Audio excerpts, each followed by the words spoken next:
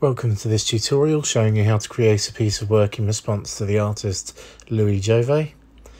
And you'll see that I have already opened up an A4 new project, and I have also grabbed a page of an old book, just googled old book page, and I'm Control-C'ing to copy and Control-V'ing to paste that image into my project. Okay, and then shrinking it down, resizing. Remember to press shift when you're resizing to keep it the same shape. And then I'm duplicating that layer by right clicking on the layer, and again right click, duplicate, and again right click, duplicate, and one last time right click, duplicate, and that gives me a row of pages. I'm now going to select all those layers and merge layers so they all go into one layer. Just going to resize that so it fits, and then I'm going to duplicate that layer so I have two of them, and then I'm going to merge those two and duplicate those. It's a quick way of just filling the whole page with that same page, and again duplicate, and that'll do. And one final merge, so all of my pages are now on one layer, and there you go. Okay, right, next up, I already took this picture of my daughter, and I'm going to take from above the eyebrow to below the lips, and I'm going wider than I need so that I can ensure that I fill the page. And as per usual, Control-C to copy, Control-V to paste into this project, and I'm resizing, holding shift to keep it the same shape, and that is good, that fills the shape. Okay, then I'm going to turn her black and white, image adjustments, black and white, okay, and then I'm going to up the contrast, image adjustments, brightness and contrast, and I'm going to bring up the contrast, and I'm going to bring up the brightness to make it a more stark image. Okay, click OK, and then lastly on that layer I'm going to go above it to the drop down menu, and I'm going to drop down to, I think, multiply, and that's going to show those pages through. Okay, next up, to replicate the kind of grungy effect in Loui Jover's work, I found this kind of watercolor splash, I think I found on Google, and I'm going to cut and paste that in too. And I don't care if I stretch this, I'm just going to stretch this to fit the whole space, and I'm going to do the same again, just move it down first, and then turn it black and white, image adjustments, black and white, okay, and then go to that drop down menu above the layer and go down till I get the best effect. There it is. Okay, right, next up we need to put some drips from her eye, and so I found these watercolor drips on Google, and I've removed the white background with the magic wand tool, and I'm just going to choose these bluey purple ones here.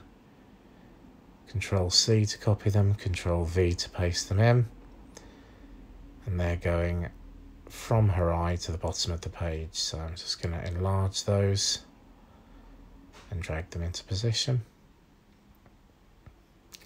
Okay, don't worry if that's a bit messy at the moment, we're just going to drag that down, and already it's beginning to disappear, and the same as before, we're going to be using the drop down menu to go to multiply so that they show the pages through. And this time I'm going to grab some pink ones, Control-C to copy, Control-V to paste, there you go. Resize these as well.